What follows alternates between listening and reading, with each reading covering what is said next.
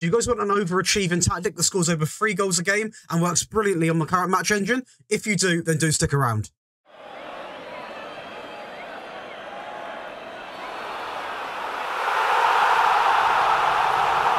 So guys, it is Josh from FMSCOUT, and today we've got a tactic made by Nap. It's going to be a 4-2-3-1, but it's a lot different to your usual 4-2-3-1. This one's going to be a narrow system and one that works really, really well. If you guys do enjoy the tactic videos on this channel, be sure to leave a like, leave a comment below, hype and Nap up a little bit, because we do love his tactics on this channel, and please do subscribe as well. But let's get into the tactic and testing phase and seeing exactly how good this tactic is. So, we're going to kick things off with the real standout stat, and that is with Aston Villa, because they are actually predicted to finish 13th place, I believe. I will double check.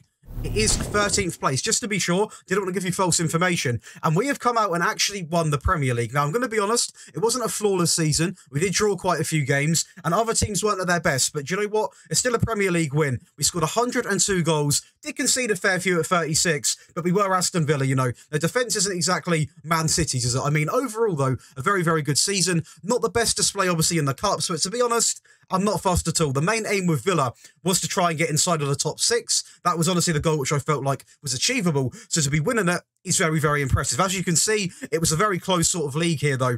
I mean, we are talking, you know, 3 points that separates 3 teams, which, you know, which is very, very close. But to be fair to us, we have got a nice little gap above them and come out and dominated the league, which, in my opinion, is a very, very good sign.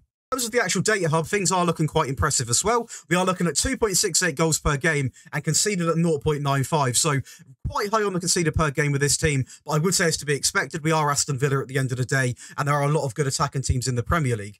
What is not expected is to be actually scoring over the 2.5 goal mark, which I do love to see because Aston Villa's attack is very good. But to be fair, as I mentioned with the teams that are good at attacking, there's also a lot of good teams that are good at defending in the Premier League. And obviously, we're 13th favourites. So I'm really, really impressed with how this has performed, not only in the point standard, but also when it comes down to the stats. In terms of the actual league stats, we only feature in 2 of them, and that is going to be most points per game and most goals. By no means this is really a sort of, when you use this with a team like Aston Villa, you're not going to pick up tons and tons of possession. You're not going to pick up tons and tons of pass completion. Like, it's not going to be a high pass completion at all, because it can come across a bit more of a, not direct system, but it's definitely not as sort of elegant when you use it with a team like Aston Villa. But what it does do is get really, really good results, as we've seen. And to be honest, I'm not too fussed on the overall league stats. With that finish, that's all I really care about. We then go over to Burnley, obviously in the Championship, a very favourite team, in the Championship. And yes, we were definitely favourites for a reason. We managed to get 128 points in the Championship, scoring 170 goals and only conceding 33. So it really was an absolute clinic in this division. We also had a very impressive run in the Carabao Cup, where unfortunately we did... It's disappointing, but it's also understandable. We lost against Liverpool, but even to get to the Carabao Cup final is a really good achievement with Burnley. Not the best display in the FA Cup, but final appearance in the Carabao Cup and winning the league as dominantly as we did, I'm not going to complain at all. And in terms of the actual data hub, we are going to have a quick look. This is looking a lot more pretty now. So 3.7 goals per game, conceded at only 0.72. So you're already seeing how well this tactic can perform and how much better it does when you are a more favourite team. The goals conceded per game drops by almost 0.2, and the goals per game skyrockets up, practically getting on towards 4. So if you are playing as a team that has got some really good attacking players, you can easily get past that 3 goal a game margin without any issues at all. And in terms of the league stats, we are going to be featured in a fair few more now. We're going to have most points per game, most goals, most shots for, over 1,000, by the way. Fewest shots against, fewest conceded, and also the most clean sheets. One thing we're not going to see in this tactic is going to be the possession and the pass completion, because although it's a 4-2-3-1, it doesn't really play that possession-based sort of football. We are going to see some of the highlights, and you can sort of understand it a little bit better there, but still, even without them 2 factors in the game, we are coming out and absolutely thumping every league we go in. Then go over to the Dutch league with Vitesse, a team which we didn't score as many goals with, but the result was still absolutely incredible. Predicted 7th, and we have won the league purely on goal difference. Just as I said, we haven't scored many goals, but funnily enough, that is the one factor that made us win the league over Ajax, also runners-up in the Dutch Cup against Feyenoord. Ajax must have not had their best season, but to be fair, the only thing that separated, as I just said, was the goal difference. We scored 67 and conceded 17. Now, I will say, we do know with a Nap tactic, the bookings can be quite extravagant. There are definitely a few bookings to be mentioned. So we are going to be looking at how you can get rid of some of them bookings, as always. I still see comments about, you know, Nap tactics get a lot of cards and all this and all of that, and they do, but we always go through how you can remove them. So obviously it might affect the overall play style, but if you are sick and tired of getting so many bookings, Yeah, you can definitely tweak the tactic to your advantage. In terms of the data hub, we will have a quick look. So we're looking at 1.97 goals per game, 0.5. So in this one, we're actually seeing a bit better pass completion, the best defensive display we've had, and the worst goals per game. We definitely didn't go out and score as many goals for this team. Again, we were sort of an underdog team, but in my opinion, it's really impressive the conceded per game has also improved when we are an underdog team. And the pass completion as well. So overall, although it's not an extravagant season for scoring goals, it got the job done. And in terms of the actual league stats, we are going to be featured in 4 of them. Most goals at 67, 2 more than Feyenoord. Most shots for at 661, and fewest conceded at 17, partnered alongside the most clean sheets, pretty much go hand in hand at 20. So a really good defensive display from us this season. Beating the likes of what it's going to be, you know, Ajax, Feyenoord, PSV, AZ. I mean, we've really beaten some of the top teams when it comes to the defensive side, which is really good to see. And then we had to do it. We had to test with PSG, and we did actually win the Champions League. Now, I'm showing you like this because it's not actually on the homepage. We did win the Champions League 3-1 against Manchester City. And if we go to the homepage now, we partnered that alongside of the League One trophy, the French Cup, and the Trophy de Champion. And we scored 185 goals and only conceded 11. So this is what you can expect if you are playing as a real powerhouse team, which I know some of you guys do like to play with, or you might be in a safe sort of 10 years in the future. You've got a team full of wonder kids, and you've practically got the same standard of players. So you can put on an absolute clinic in these leagues. 109 points. And in terms of the data hub, it's going to look absolutely incredible. 4.87 goals per game, conceded at only 0.29, and the pass completion around 84%. So even with a team like PSG, the pass completion isn't going to be the main focus. Possession isn't going to be the main focus because that's not how this tactic plays. And to be honest, that's quite refreshing because a lot of tactics that are good sort of nowadays are all, you know, sort of tiki-taka and all about possession and, you know, pass completion. So it is quite refreshing to see a tactic that doesn't offer those, but still gets incredible results and scores very good amount of goals and defends really well. And in terms of the league stats, we are going to feature in 6 of them. Most points per game, most goals at 185, which is absolutely incredible from PSG. Most shots for, fewest shots against, fewest conceded, and also most clean sheets. Now, I know PSG are an absolute powerhouse. When you see the tactic, and obviously I'm going to say how it lined up, you can imagine where these goals come from. You have got Neymar, you've got Messi, you've got Mbappe, even Soler's a really good player. So I know it is with a very good team, but I like to show one of these at least per video because those people that are playing as them can get a real understanding what they can expect. We're going to kick things off then with a 7-1 win over Chelsea, and I am going to show you the game, well, this game mainly because it is obviously against a really good team, as we do 1-0 up there from a set piece, and they do actually bounce back here, I believe, with the ball in the box, and it's Kimpembe who does a little bit of dodgy defending, and the keeper just falls to his knees. So in my opinion, that goal shouldn't have even went in, but we're going to take it anyway. We'll take it on the chin as Soler builds up again here into Mendes. Loads of time, an absolute wonder ball in, and an interesting touch from Mbappe that actually does pay off. So fair play to him.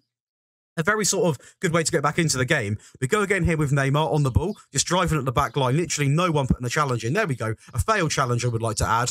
He plays it into Messi, and I'm not being funny. When you've got Neymar and Messi, even on the same field, forget Mbappe for a second. Them two alone can cause destruction. You partner in the likes of Soler and Mbappe, and the likes of Hakimi, for example, who played absolutely incredible this season, who cuts it back into Verratti, and you're seeing the amount of players that get into the box. That's one thing I love about Nap's tactics in general. He really does not hold back on getting players into the box. He does not hold back on the attacking side of the game. And that's why we're so used to seeing a lot of goals per game with his systems. Hakimi, a long throw in the box this time, into Soler, and that is a goal I actually love to see. It's nice to see a different type of set-piece work. Obviously, something else that Nap does really well in terms of the set-pieces. Soler over the top into Messi. Great touch, to be fair. Absolutely burnt Ben Chilwell. It's going to cut it back into Mbappe, and Chelsea have got no hope at this point. I mean, this was all in the first half. It was actually 6-1 inside the first half, an absolute destruction, and it's going to be another set-piece, back stick into, I believe that was Kimpembe who actually got that goal, and it was an absolute, I mean, it was domination. It really was. Chelsea offered virtually nothing. Not a good performance from them at all. We absolutely dominated. I say dominated. We didn't dominate the possession, but the XG, the shots on target, and the shots overall. But like you can see, the team is honestly incredible. Some of these players are really good. When you've got like almost like a front four of Messi, Soler, Neymar, and Mbappe, you were going to absolutely destroy anyone. But as we saw with Burnley, you can do it with still a good team in a division, but they don't have to be Mbappe's, Neymar's, etc., etc. So it leaves us one more thing to do, and that is to break down this tactic. If you are enjoying today's video so far, please do leave a like and subscribe to the FMSCOUT channel. And also, if you do enjoy myself as a creator, you can check out my links in the description. We post roughly about 3 tactics weekly on there, and also my Twitch is going to be on the screen right now. But let's go ahead and break down this tactic and talk through some of the team instructions and then the player instructions. So let's kick things off then. It's actually going to be based around a tiki-taka style, but in my opinion, it's not really playing like one. I feel like that's just it's a pretty solid base level to start a tactic off. The mentality is going to be attacking, which explains where the goals come from. In possession, you want fairly wide, pass into space, because, as I said, it's not a possession-based tactic. So what you are going to be seeing is you can play it about shorter, as it is going to be sort of set to shorter. But one thing this tactic is not embarrassed to do is to go long, is to play it into the space. If there's a run in behind, the run will be found. So it's definitely not going to be those who love the possession. We're talking 65 plus, but overall, the way that it works is really, really impressive, and a higher tempo to partner the shorter passing. Work ball into the box. Again, if you really do want to go wild, you can take this off and obviously probably easily get 200 goals a season in the league with a team like PSG.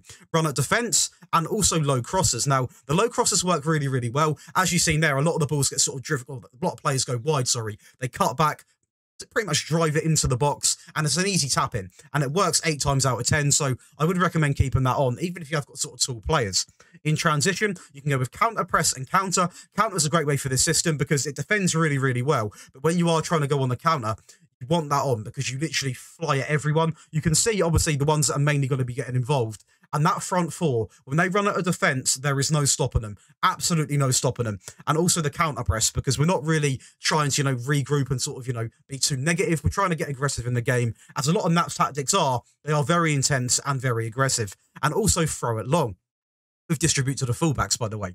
Out of possession, you've got the higher defensive line. Now, I didn't concede a ridiculous amount, but I would be very interested to see how this does perform with it on standard, because I feel like you might not score as many goals, but I feel like you might knock out some of them results, which you do concede too many in. So let me know if you do test it with standard. I am very interested to know. And much more often on the trigger press, prevents your goalkeeper distribution, and also one of Nap's favourites that gets stuck in, which, again, if you are sick and tired of too many bookings, you can take it off. But be aware that is going to take away that certain element of the game where you are, getting aggressive, getting stuck in, as it says on the tin, into challenges and trying to win the ball back. Because just because you got that on, it doesn't mean necessarily that you are going to be going into loads of reckless challenges. It just means there's a chance. And obviously, with one of the seasons, we got a lot of bookings. So I'm just telling you one thing you can do. Going over to the player roles then. I really like how this shapes up, by the way. It looks absolutely incredible. So we're going to kick things off then with a sweeper keeper on defend, on take fewer risks and ease off tackles. We have a complete wing back on attack, on pass it shorter, take more risks, cross more often, dribble more, shoot less often, close down more and tackle harder. And on the left-hand side, it's exactly the same. So I'm only going to read that out once because I feel like, we don't want to hear that twice. There's no need. They are exactly the same. And then we have a ball-playing defender on defend, on pass it shorter, dribble more, shoot less often, stay wider and tackle harder. And to partner him, a ball-playing defender on cover, on pass it shorter, dribble more, shoot less often, stay wider, and tackle harder. So a lot of instructions on the back line. And as you've noticed, so far, every player is on tackle harder. So feel free to take some of the tackle harders off as well. It might actually be a sensible idea to do this on the defenders so you don't get, any sending offs, especially in the back line. Now, going over to the midfield, we've got a DM on support. Pass it shorter, take fewer risks, dribble less, shoot less often, get further forwards, close down more, mark tighter, and also tackle harder. And to partner him, a deep line playmaker on support, on pass it shorter, dribble more, tackle harder, and mark tighter. Now, again, we are seeing a lot of tackle harders coming in, so feel free to just take off what you want if you want, because he does like having this on, and that is why the tactics are sort of so aggressive. And it does work well, but obviously over a season, you can rack up a fair few bookings. Then we have an AM in the middle, a nice sort of default instruction, to be honest. Nice and simple on support. And then 2 shallow strikers either side, both on actually default instructions, which is really impressive to see. It is nice to see as well, because I do feel like sometimes tactics can be overcomplicated, especially with the player roles. I feel like sometimes it almost is seen as a bad thing if you don't go onto a player and, start clicking this, people go crazy with it sometimes, and it's not always needed. And to finish it, an advanced forward on attack, on pass it shorter, take more risks, dribble more, and also tackle harder. And that is going to be this tactic broken down. Like I said, it is a 4-2-3-1, but it's very sort of different variant. Obviously, this one is a lot more narrow. And in my opinion, it works really, really well. But if you guys have enjoyed today's video, please do leave a like, subscribe to the FMSCOUT channel, and I'll catch you on Sunday for another tactics video.